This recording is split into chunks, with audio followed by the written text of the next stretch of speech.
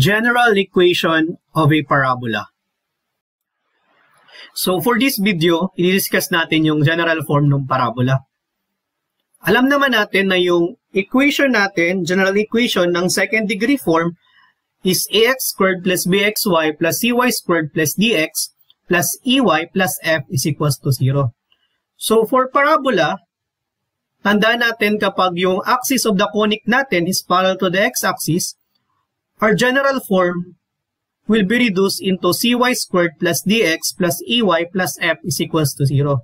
As you can see in our first general form, yung x squared at xy terms are missing. For our second general form ng parabola, wherein this time yung axis naman natin is parallel to the y-axis, it will become ax squared plus dx plus ey plus f is equals to 0. So for this second general equation, yung nawawala naman na term ay yung y squared at xy term. So para madali nating matandaan, kapag kung ano yung axis of the conic natin, okay, balikan natin yung equation 1, sabi sa equation 1, axis is parallel to the x-axis. Tingnan niyo yung general equation. Kung ano yung variable na nag-iisa doon sa general form, yun yung axis of the conic natin. Okay, dito sa cy squared plus dx plus ey plus f is equal to 0, yung naiibang variable ay yung x, which is dito sa dx. Lahat yan, or may dalawa tayong may variable na y. So therefore, yung axis of the conic natin in the first equation is parallel to the x-axis. Tingnan natin yung pangalawang equation. Okay, yung naiibang variable is yung y, wherein yung dalawa na ax squared plus dx. Therefore, madali natin matandaan na yung second equation natin ay yung axis of the conic niya is parallel to the y-axis. Okay, yun yung basis na natandaan natin para madali natin ma-identify kung ano yung axis of the conic ng parabola natin. Okay, summary, an equation of the second degree in which the xy term is missing and only one square term is present represents a parabola with its axis is parallel to the coordinate axis. Example number 1. Reduce the general equation 8x squared plus 64x minus 32y plus 63 is equal to 0 to standard form, then draw the curve. So for our first example, meron tayong given na general equation ng parabola which is 8x squared plus 64x minus 32y plus 63 is equals to 0. Ang gagawin natin dito sa example number 1 is i-reduce natin yung general equation ng parabola into its standard equation and then dodraw natin siya sa Cartesian coordinate plane. Because the only way para madali siyang may graph into Cartesian is to reduce natin yung general form ng parabola into its standard form. Okay. So, first is dapat alamin muna natin kung anong format ba nung standard equation ang dapat nating hanapin.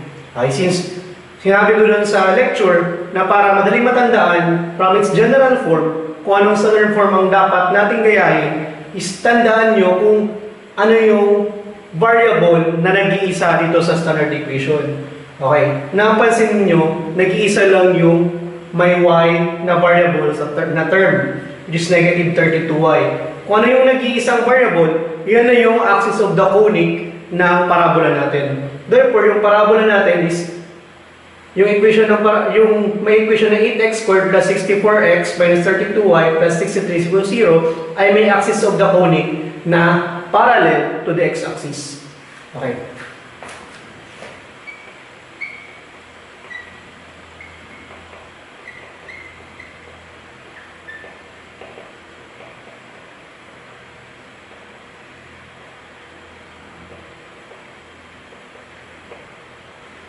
Since alam na natin na yung parabola natin is parallel to the y-axis, yung axis of the conic niya, alam natin na dapat yung format ng standard equation natin is given by x minus h squared is equals to 4p y minus k. Ito yung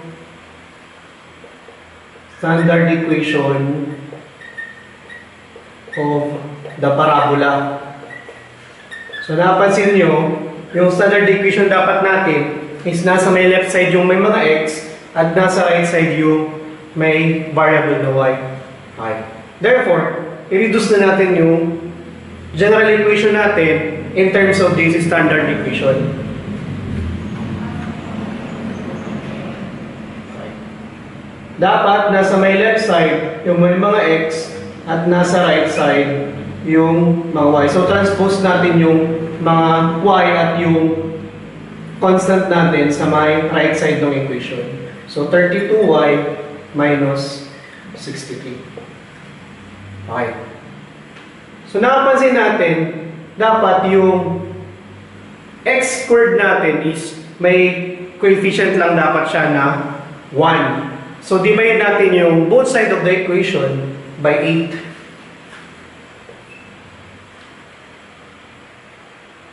Divide natin by 1, 8.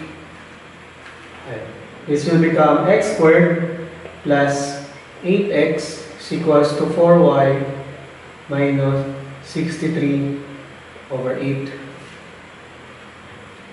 Okay, as you can see, mapansin nyo ang method na susundin natin na is yung completing the square. Dahil dapat dito sa may left side ng equation is makabot tayo ng factor ng perfect square trinomial. So mag-isip tayo ng dadagdag na third term para yung x squared plus 8x is maging perfect square trinomial. Okay, apply tayo ng completing the square. X squared plus 8x. Okay, completing the square, divide natin yung 8 by 2, then squared natin. 8 divided by 2, 4 squared is 16. Okay, 4y minus 63 over 8. So, kung ano yung dinagdag natin sa may left side, dagdag natin dito sa may right side. So, plus 16. Okay. Di sa perfect square trinomial, ang factor niya is x plus 4 squared. Ay, simplify natin itong nasa may right side ng equation. This will become 4y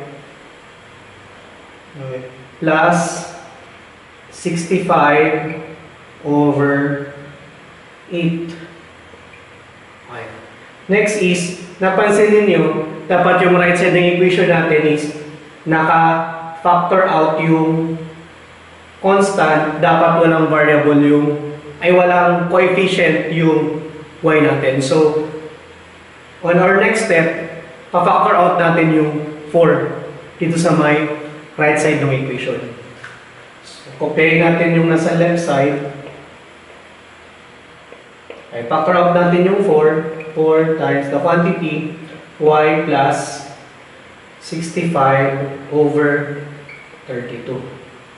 Okay. So therefore, ito na yung standard equation ng parabola natin. Okay. Na may dapat yung format is x minus h squared is equals to 4p y minus k.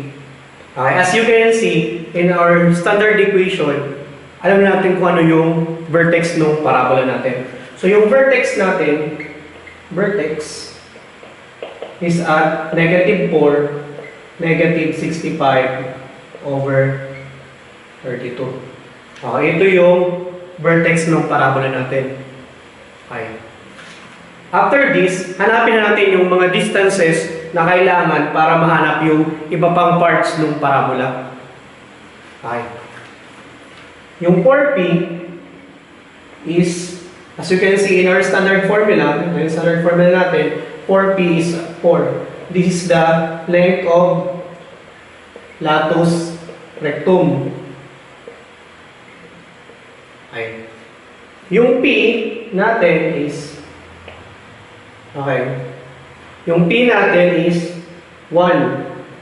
Where p is yung distance of vertex to focus and vertex to directrix. Ito yun. Next is yung 2p. 2p is 2. Ano yung 2p? Yung 2p is yung distance ng focus to one end of the latus rectum. Distance of focus to one end of LR. Okay. Meron na tayong mga distances, so madali na natin mahanap yung iba pang parts nung parabola natin. Okay. So for this time, meron pa lang tayong vertex at yung axis of the conic natin. Okay, balikan muna natin pala itong axis of the conic. Okay, malalaman natin, since parallel to the y-axis, ang only orientation ng parabola natin is it's either opening upward or opening downward siya. Okay, tingnan natin kung opening upward or downward ba yung parabola natin. As you can see in our standard equation, yung right side ng equation natin na 4p times 1ty plus 65/32 is positive siya. Therefore, kung positive siya, yung opening ng parabola natin is opening upward. Therefore, is opening upward.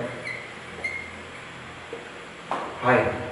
Next is, hanapin natin yung focus. Or focus. Okay. Ang babasahin natin sa focus ay yung P. Or therefore, 1 dapat lang, 1 unit lang yung distance ng focus natin sa vertex. Okay, since, ano siya, yung parabola natin is parallel to the y-axis, kukumplehin natin yung x-coordinate ng vertex natin. Dahil mag-move lang yung vertex to focus natin upward. Ay, kopyahin natin yung x-coordinate ng vertex para sa focus. Okay, negative 4. Okay, yung y-coordinate ng vertex na negative 65/32, since mag-move siya upward, mag-a-add tayo ng paano yung distance. Yung distance natin is 1. Negative 65/32 plus 1 is equal to negative 65/32 plus 1 is equals to negative 33/32.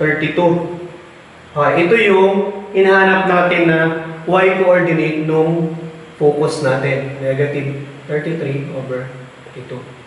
Ito na yung focus natin. Yung kabaliktaran ng focus sa other side ng parabola is yung directrix natin.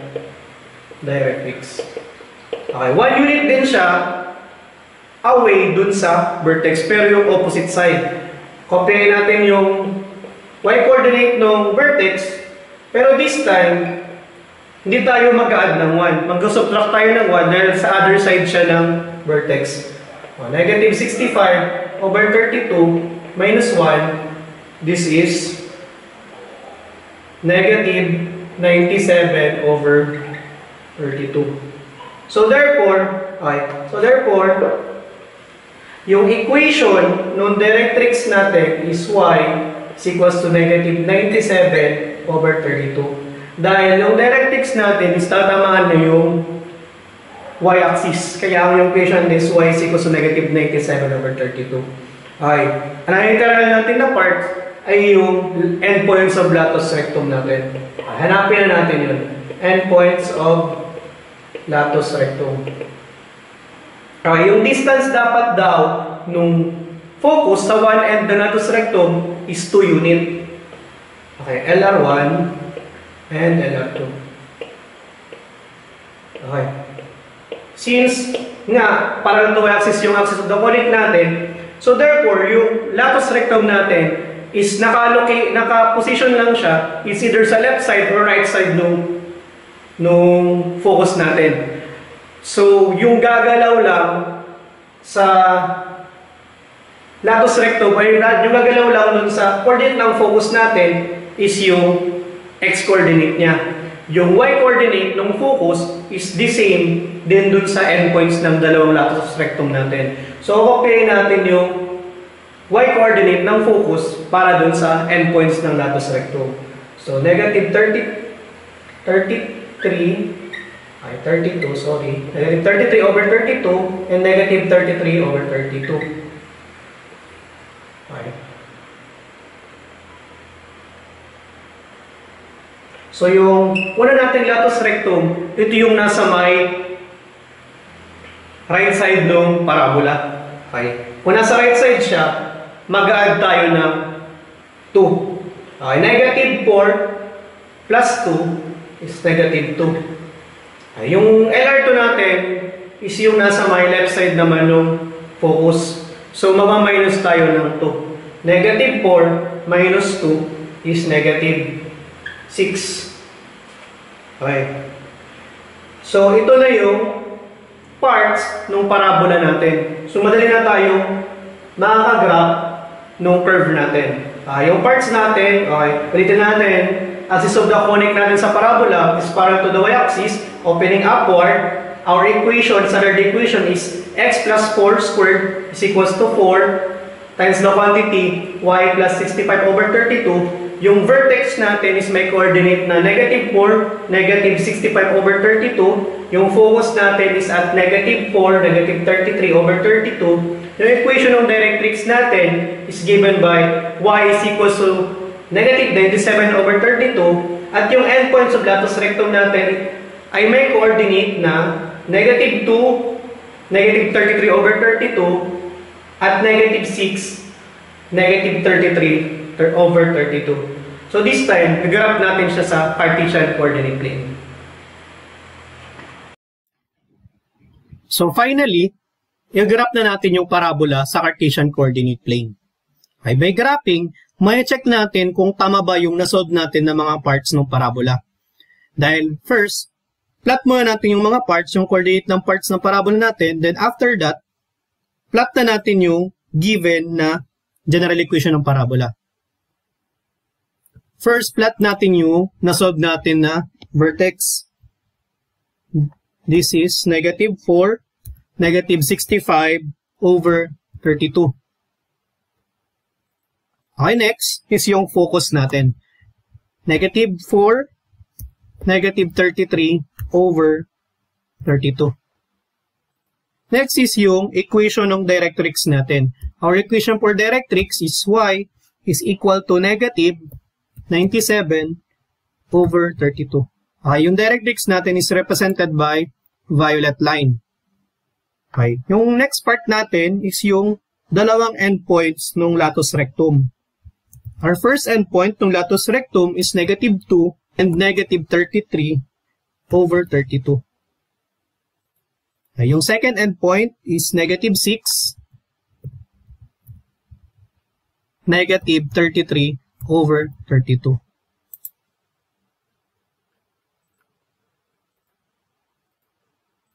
Okay, kompleto na tayo nung mga parts na nasolve natin ng parabola.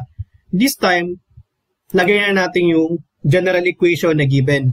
Yung general equation natin is 8x squared plus 64 plus 63 is equal to 0. Okay, ito na yung parabola natin. As you can see in our graph, sakto yung mga points na nasolve natin. Okay, this is our vertex or two endpoints ng latus rectum are focused in our directrix. Therefore, masasabi natin na tama yung mga sagot na nakuha natin. Example number 2. Find the general equation of a parabola with axis parallel to the y-axis and passing through 3 points at negative 1, 3 halves, 1, 0, and negative 3, negative 1. Okay. In our example number 2, yung pinapahanap is yung general equation ng parabola. Wherein yung given lang na binigay is yung axis of the cone is parallel to the y-axis at yung parabola natin is dadaan daw sa 3 points. Wherein yung 3 points are negative 1, 3 halves, 1, 0, and negative 3, negative 1. Okay. Since meron tayong sinabi na axis of the cone is parallel to the y-axis, may clue tayo kung ano yung format ng general equation na hahanapin natin. Okay. Yung palatandaan natin na kung ano yung axis of the conic natin, dapat dun sa general equation is mag-a-appear lang yung variable na yun once. So, sinabi na y-axis parallel siya, dapat yung y na variable sa general equation natin is mag-a-appear lang siya na once. So, yung hinanap natin na general equation is may format dapat na ax squared plus dx plus ey plus f is equals to 0. Okay, ito yung kailangan nating general equation. Kung napansin ninyo, once lang nag-appear yung variable na y, tugma siya dun sa pattern na natandaan natin na yung axis of the polygon is parallel to the y-axis. Okay. Since yung pag-solve natin ng general equation, dapat yung appearance niyan is yung naka-x squared is wala dapat coefficient or 1 lang dapat yung coefficient niya. Okay. So therefore, divide natin yung each term ng equation by a.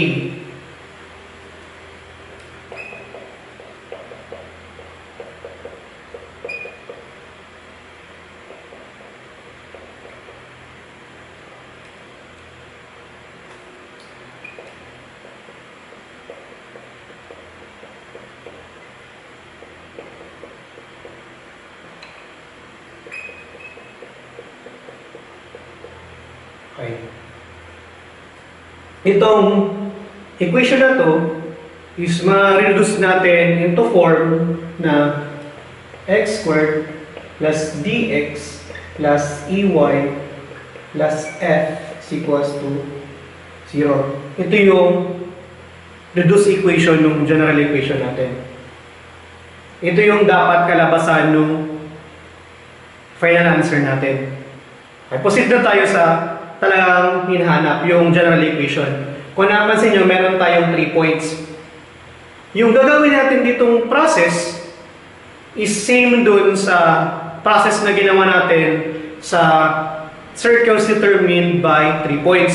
Wherein, from these 3 points, mag-generate tayo ng 3 equations. And after those, maka-generate ng 3 equation, hanapin natin yung mga values nung D, E, and F using elimination and substitution. Okay. So, this time, gawa tayo ng 3 equations from the 3 points. Okay. Yung first point natin is negative 1, 3 halves. Okay. Ganito yung ginagawa natin. Okay. This will become negative 1. Squared substitute natin, this is x, this is y.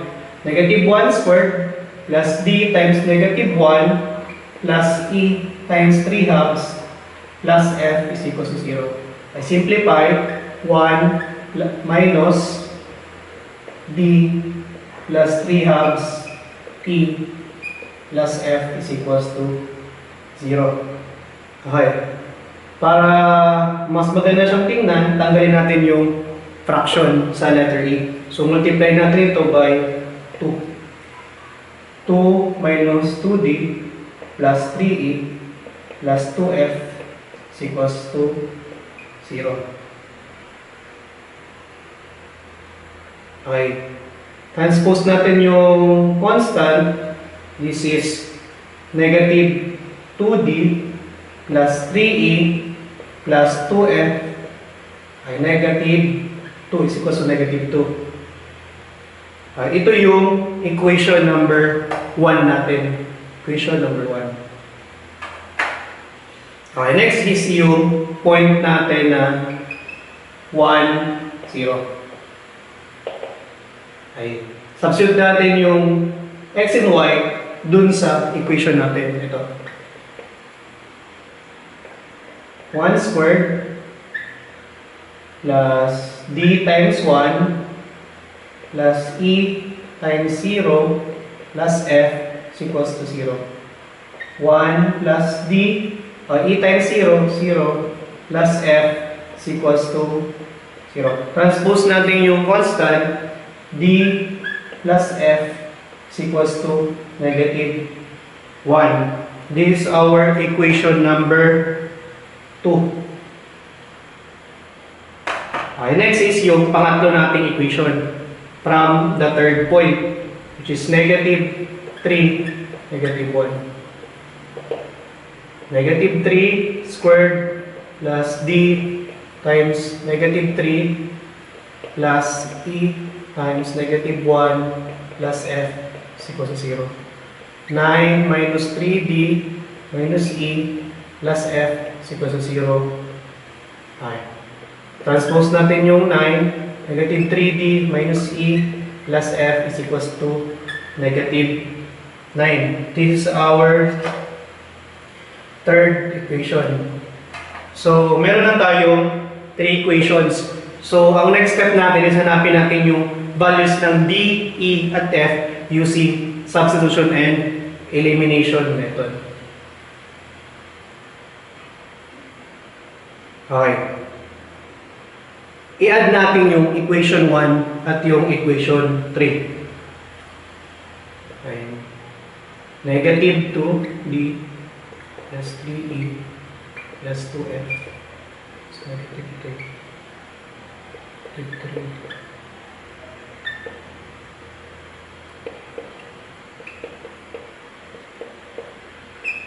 Okay. I-cancel natin yung 3. Yung E. So, multiply natin yung equation 3 by 3. Okay, kopyahin natin ulit. 2D plus 3E plus 2F plus negative 2. Okay. Multiply natin yung positive 3. Okay, negative 9D minus 3E plus 3F. Okay, negative 27. Okay, perform natin yung operation. Okay, negative ito. Negative 11D cancel plus 5F is equals to negative 29. Okay, ito yung equation number 5 natin. Okay. From this equation number 5, ma-solve na natin yung value ng D or F using equation number 2. Okay, yung equation number 2 natin is i-reduce natin na F is equals to negative 1 minus D. Okay.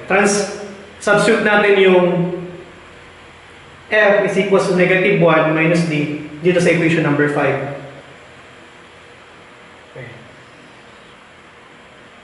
Negative 11D plus 5 times negative 1 minus D is to negative 29. Negative 11D plus negative 5 minus 5D is to negative 29. Okay. Negative 11D minus 5D is negative 16. Negative 16D. Transpose natin sa kabila yung negative 5, magiging positive. Edit, negative 29 plus 5 is negative 24. Okay. D is equals to negative 24 over negative 16. Okay, lowest form natin, D is equal to 3/2. Okay, meron na tayong value ng D. Okay, solve natin yung value ng F. Dahil meron tayong equation na F is equals to negative 1 minus D. Okay, F is equals to negative 1 minus 3/2. So, yung value ng F natin is equal to negative 1 minus negative 3/2 is negative 5/2. So, meron na tayong F. Finally, mahanap natin o makukonverto natin yung D, E, at F. Substitute natin kahit sa equation. Kahit sa equation 1 and equation 3 lang pala. So, sa equation 1 natin, substitute yung dalawa nating na hanap na values. Okay, negative 2 times 3/2 plus 3E plus 2. Yung F natin is negative 5/2 is equals to negative 2. Negative 3 plus 3E minus 5 is equals to negative 2. 3E, negative 3 minus 5 is Negative 8, transpose natin sa kabila, positive 8, plus negative 2, plus 8, okay, 3e is equals to positive 6. Okay. 6 divided by 3, so yung value ng e natin is equal to 2. Okay, ito yung tatlong pinapahanap na coefficient sa general equation natin. Yung d natin is 3 halves, yung f natin is negative 5 halves, at yung e natin is 2. So, makukuha natin yung general equation ng parabola natin at negative 1, 3 halves, 1, 0, at yung last point natin is negative 3, negative 1. So, finally, ito na siya. Our general equation is x squared plus yung d natin is 3 halves. 3 halves x plus yung e natin is positive 2. Pwede 2y plus f. Yung f natin is negative 5 halves is equal to 0. Ito yung general equation natin. Pero, mas maganda yung general equation natin is lahat whole number. So, multiply natin yung general equation natin by 2 para ma-remove yung fraction natin. So, this will become 2x squared plus 3x plus 4y minus 5 is equal to 0. So, ito yung general equation nung parabola na hinahanap dun sa problem natin, problem number 2. So, para ma-prove natin kung tama, i-graph natin sa Cartesian coordinate plane. First, pa-plot natin yung 3 points, tapos plot natin yung equation. Kung dadaanan talaga nung equation natin, ibig sabihin is tama yung nakuha nating general equation. The easiest way para ma-prove natin na tama yung nasolve natin na general equation is i-plot natin siya sa Cartesian coordinate plane. Dahil dapat yung nasolve natin na equation, kapag plot natin sa Cartesian is dadaanan dapat niya yung tatlong given points. Okay, first, plot natin yung tatlong given points. Our first point is negative 1, 3 halves. Yung second point natin is negative 3, negative 1, and our last point is at 1, 0. Okay, finally, plot natin yung nasolve natin na general equation. Our general equation is 2x squared plus 3x plus 4y minus 5 is equal to 0. Ay, tingnan natin kung dinaanan ba talaga ng parabola yung tatlong points na given. Okay, as you can see in our graph sa Cartesian, dinaanan niya yung tatlong point. At negative 3, negative 1, negative 1, 3 halves, and 1, 0. Therefore, yung nakuha natin general equation ng parabola is tama.